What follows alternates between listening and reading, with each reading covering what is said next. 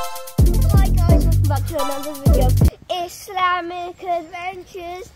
It's only me today because I'm here with my Abuji and we're going for a jog in the morning. Right now it'll be starting at 7:35 I think. And now the time is, guys, oh, I think it's like 7:40 guys.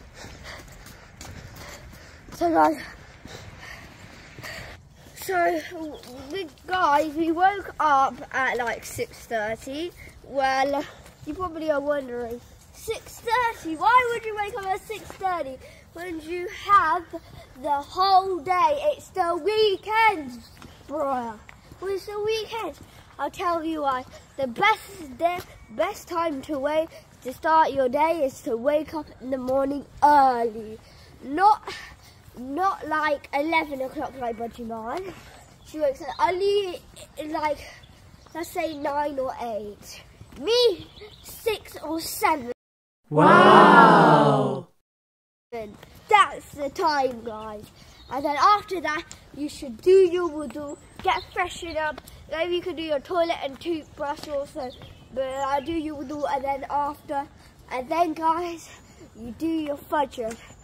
Fajr is the best way to start your day. Fajr is even better than waking up early. Well, you have to wake up early to do Fajr. And Fajr is an early prayer. And then after that, you can do your askars that helps you have the mindset that Allah is with me, seeing me and hearing me, guys. And yeah, you do that, and then you do like a test with your dad, saying stuff like, what did you remember at first, at the start? So at the start, I remember all angels all around me, covering me like a protective shield.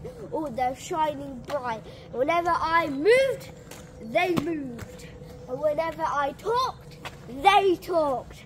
And whenever even scratched my head, they scratched their heads, even when yeah guys, so you get the point. So guys, share this channel with any of your family and friends that have never heard of Islamic Adventures. Because if you do that, Allah will be so happy at inspiring other people with a channel like this that helps people learn about Allah. We're here to spread the news, people. Spread the news of the Prophet Muhammad ﷺ and all the other prophets. I'll see you next time, guys, and thanks for being Islamic.